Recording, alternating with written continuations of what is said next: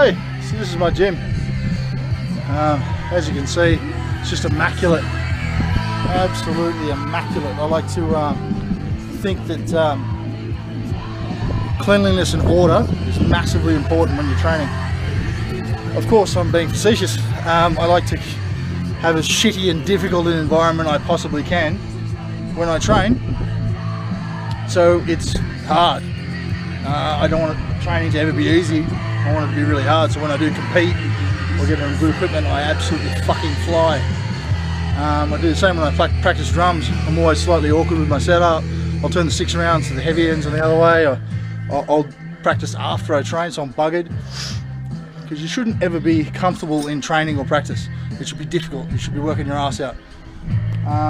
So yeah, this is my caveman old school setup. I fucking love it. Turning on a smile. So nice to meet you.